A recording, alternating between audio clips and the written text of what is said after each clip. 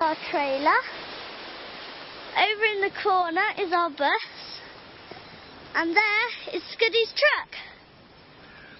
I'm on Hitch and I live in a bus and travel around and see lots of different places. There's Pemma, my sister. There's Hazel, my sister. My mum, Irene. Matt, Hazel's dad. There's Scuddy, Pemma's dad. And me. And my dad, but he doesn't live with me. He lives in London in a flat.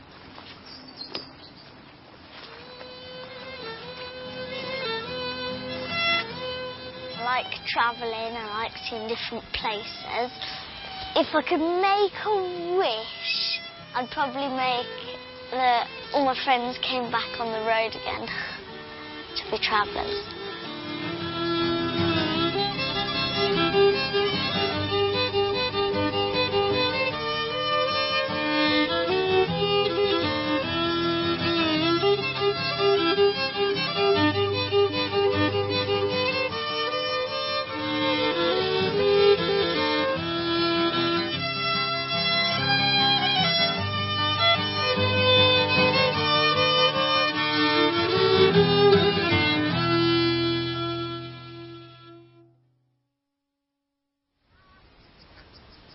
All of the nice sites have been blocked off. This site's going to be blocked off as soon as we've moved off. So we'll be the last travellers to park on this site. That was long, long ago, but each day since that day I've sat here and worried and worried. One thing I don't really like about travelling is that the police, they just move you on. It's horrible, really. The thought of my family getting arrested, that's the thing that worries me mostly. Nothing is going to get better. It's not. Look, there's a once-a-there. There's a once-a-there's house. I don't really like it when people just think that we're really bad because we're travellers, and we're not bad at all. In fact, we're not too different to other people, really. We've just got on moving home and do different things out in the countryside.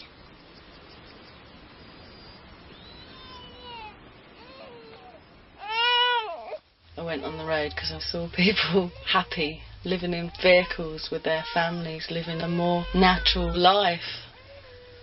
I love nature and I love having my children with me all the time and teaching them. We keep a continuous education going by home educating as we move around. They do get checked up for national curriculum standards just to make sure they aren't actually lacking on anything, and Neon quite often is ahead of her standard. She's got the motivation to learn because she wants to learn, not because she's being told to learn. A lot of it she's taught herself. If she wants a spelling, she'll get a dictionary out and she remembers that. I don't really go to school that much because we get moved on a lot and we can't really stay in the same place long enough for me to go to school. And I'd rather learn things at home with my mum because she's got time to sit down and teach me things. This is my pot of plants, but when I planted it, the plants were about that big, and that's just gone a bit outrageous. I learn things about nature and the countryside and things like that, and I've got school books that she just helps me out with. But the best way to learn is to do it. Alright, now turn up the blue one. Scuddy's taught me some welding. Get it nice sharp point. It is a boys' thing, but it's a girls' thing too. I mean, people say that football and things like that are for boys, but girls can do it. Same about welding. But look, I'm doing some there now. You probably don't get to learn welding at school. I learn those kind of things at home. Moving it along to the end, and then we've done that right. Okay. Hi, Pam. Hi, that's good. I do some welding. I started on the trapeze when I was about 5, maybe 6. Hi! I've seen other people do trapeze in shows, and it's just inspired me and made me want to do it. Hi! I want to see in the headlines, neon trapeze artist at blah blah blah circus. Hi! They learn a lot of skills, they learn a lot about different cultures as well. And I do think they get, a good overall overview of the world they're living in. The criminal justice bill more or less legislated us out of existence.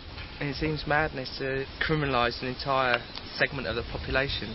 We've got a lifestyle that works and is an alternative to the norm, and it has become so difficult in England. I mean, I've spent quite a lot of time over the last few years travelling in Europe, and it seems to be a much more accepted part of cultural life over there. The fact that there are people who travel, and it also doesn't rain quite so much.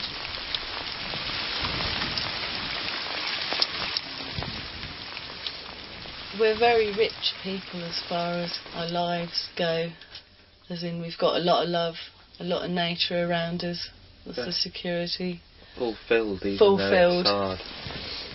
The downside's the sort of moving on at times when you don't want to move on. There's times when your engine's blown up or you need to fix something and you're being evicted.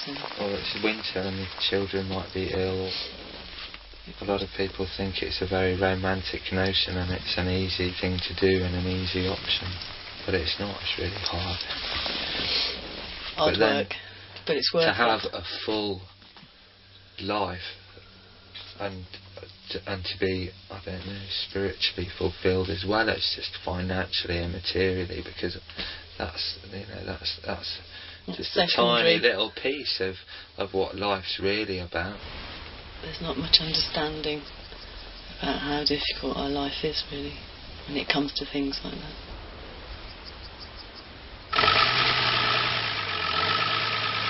I'm not looking forward to moving. Alright, will you give it up? What's that corner like? I like the place where we're parked at the moment, Bullbarrow, but we've got to move off. Oh my God, shut the door.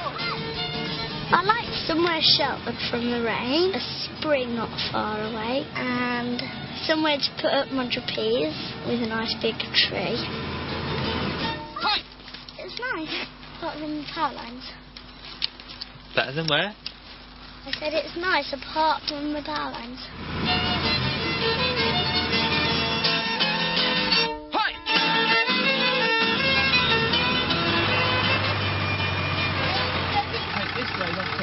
What's that signpost to go from?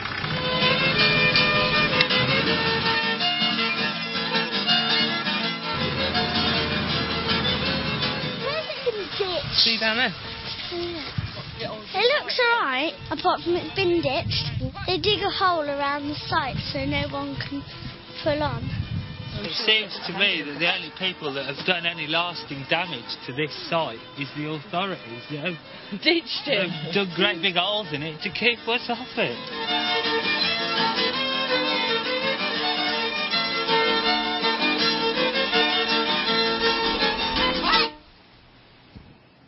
It's okay, not as nice as Bullbarrow though. I like Bullbarrow much more. Loads of people are turning up, but it's not really that good having a massive site, because if you have too many people on one site then you just get evicted straight away, so we're probably going to move off. I thought of that. If you're doing a show, you should have warmed up first and got warm enough to be able to wear something that's quite flimsy anyway. No, because lots of our old sites are being closed off and things. Most of the nice sites have been closed off, actually. You've got a name yet for your character and a name for your show? Yeah. What? Trapeze Girl. If they carry on blocking all the sites off, we're going to have nowhere to live. We're going to either have to go to a different country or get a house or something. You just feel totally unwanted. Look at that, full dislocation.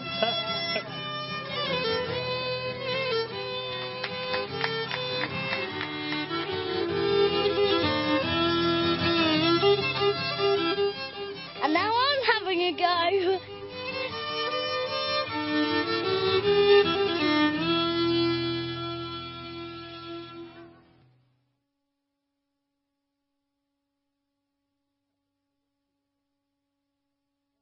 our trailer. Over in the corner is our bus. And there is Scuddy's truck. I'm on Hitch, and I live in a bus and travel around and see lots of different places. There's Pemma, my sister. There's Hazel, my sister. My mum, Irene. Matt, Hazel's dad. There's Scuddy, Pemma's dad. And me. And my dad, but he doesn't live with me. He lives in London in a flat.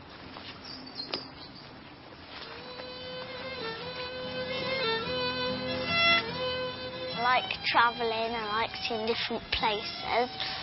If I could make a wish, I'd probably make that all my friends came back on the road again to be travellers.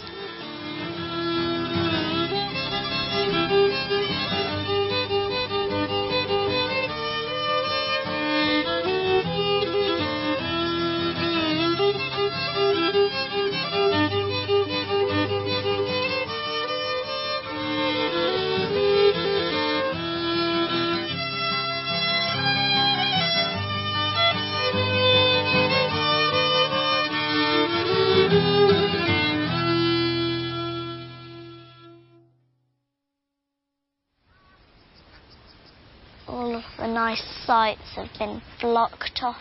This site's going to be blocked off as soon as we've moved off. So we'll be the last travellers to park on this site. That was long, long ago, but each day since that day I've sat here and worried and worried. One thing I don't really like about travelling is that the police, they just move you on. It's horrible, really. The thought of my family getting arrested, that's the thing that worries me mostly. Nothing is going to get better. It's not. Look, there's a once-a-la. There's a once-a-la's house. I don't really like it when people just think that we're really bad because we're travellers, and we're not bad at all. In fact, we're not too different to other people, really. We've just got on moving home and do different things out in the countryside.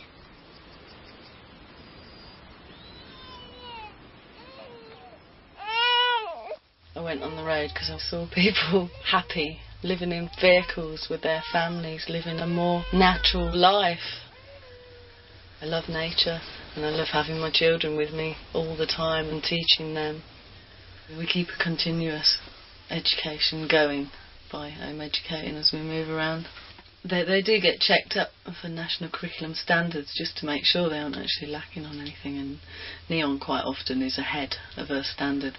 She's got the motivation to learn because she wants to learn, not because she's being told to learn. A lot of it she's taught herself. If she wants a spelling, she'll get a dictionary out and she remembers that. I don't really go to school that much because we get moved on a lot and we can't really stay in the same place long enough for me to go to school. And I'd rather learn things at home with my mum because she's got time to sit down and teach me things. This is my pot of plants, but when I planted it, the plants were about that big, and that's just gone a bit outrageous. I learn things about nature and the countryside and things like that, and I've got school books that she just helps me out with. But the best way to learn is to do it. Alright, now turn up the blue one. Scuddy's taught me some welding. Get it nice sharp point. It is a boys' thing, but it's a girls' thing too. I mean, people say that football and things like that are for boys, but girls can do it. Same about welding. But look, I'm doing some there now. You probably don't get to learn welding at school. I learn those kind of things at home. Moving it along to the end, and then we've done that right. Okay. Hi, Pam. Hi, that's good. I do some welding. I started on the trapeze when I was about 5, maybe 6. Hi! I've seen other people do trapeze in shows, and it's just inspired me and made me want to do it. Hi! I want to see in the headlines, neon trapeze artist at blah blah blah circus. They learn a lot of skills, they learn a lot about different cultures as well. And I do think they get a good overall overview of the world they're living in. The criminal justice bill more or less legislated us out of existence. And it seems madness to criminalise an entire segment of the population. We've got a lifestyle that works and is an alternative to the norm, and it has become so difficult in England. I mean, I've spent quite a lot of time over the last few years travelling in Europe, and it seems to be a much more accepted part of cultural life over there. The fact that there are people who travel, and it also doesn't rain quite so much.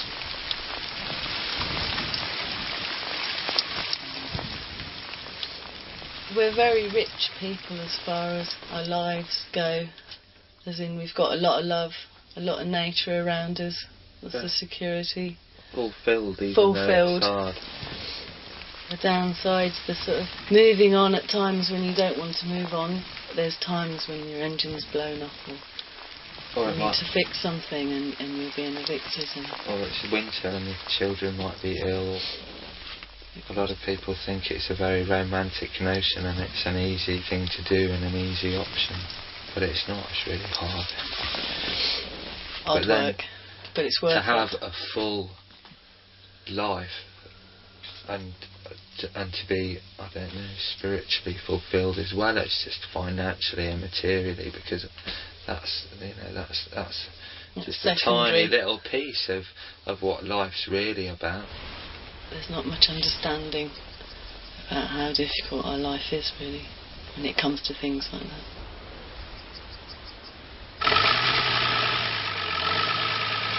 I'm not looking forward to moving. Alright, will you go here? What's that corner like? I like to play